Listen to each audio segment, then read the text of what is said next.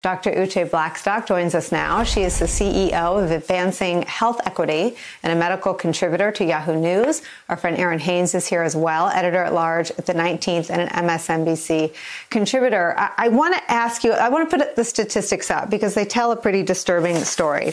This is the number of Black Americans who have died. Tragically, it's at a rate 2.8% higher than white Americans.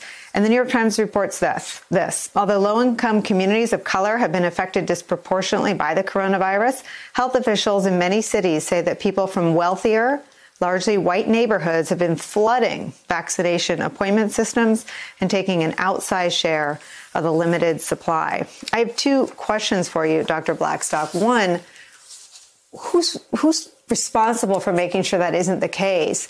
And two, where's the flaw in the system that allows that to still happen now that it's been identified and reported on? Well, part of the problem is that states are not reporting full racial and ethnic demographic data on who is being vaccinated. So we need our federal administration to hold states accountable for that data. That data must be reported so that we can target outreach efforts to those communities who are most in need. And what we're seeing now is disproportionately Black Americans are not being vaccinated. And that's not just about what quote unquote vaccine hesitancy. We're seeing that people who are non-residents coming into Black communities to be vaccinated, and that's unacceptable. We need accountability and we need transparency in the vaccination distribution process. Errin, I want to read something that you guys are reporting on the 19th. You write this, or your colleague writes this. For Black women and Latinas, there are particular concerns about historical discrimination by the healthcare system and fears that people will be offered new vaccines early on, not because they're safe, but because of a medical legacy of using people of color as subjects for experimentation. It feels like we will look back in the summer if this inequity continues and feel like all the pieces were in public. They've been reported by reporters like yourself, the vaccine hesitancy and the lack of transparency that the doctor's describing. What is the intervention needed right now, Errin? Well, I think that it is right for folks like Dr. Blackstock to be raising the alarm, even as we only have early data. What we are starting to see should be alarming for anyone that is concerned about this vaccine rollout happening equitably, or at least more equitably than this pandemic has been, especially for Black and brown communities. And yes, thank you for highlighting Shefali's reporting. I encourage everyone to go to 19thnews.org and read her reporting. I mean, she just reported 2/3 of Black women and Latinas don't know where to get a COVID vaccine. And so even if they overcome, the historical skepticism from our federal government or from our healthcare system, they don't necessarily have regular access to a physician who maybe would steer them towards those resources, and they don't, and they are disproportionately underinsured. And these are the folks who are the essential workers in our society: the grocery workers, the retail workers, the childcare workers, the frontline healthcare workers. And so, really, what I was wanting to ask Dr. Blackstock, because I read your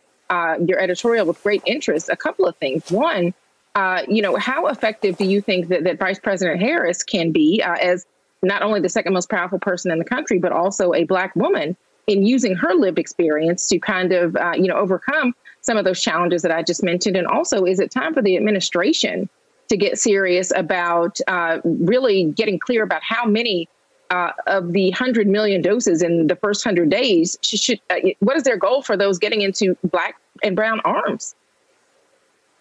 Errin, you bring up two really great points. One of the points that we made in our Washington Post piece is that Black Americans need to be prioritized for these vaccinations. There's no doubt about that, given the legacy and current day systemic racism in this country. But we also need, as you alluded to, trusted messengers. We need people, not just healthcare professionals of color, but we need trusted messengers in the community, barbers, faith leaders. We even need our vice president to be out there with messaging that's culturally responsive, targeting our communities to encourage people to take this vaccine, because the vaccine is going to be really our only way out of this pandemic nightmare.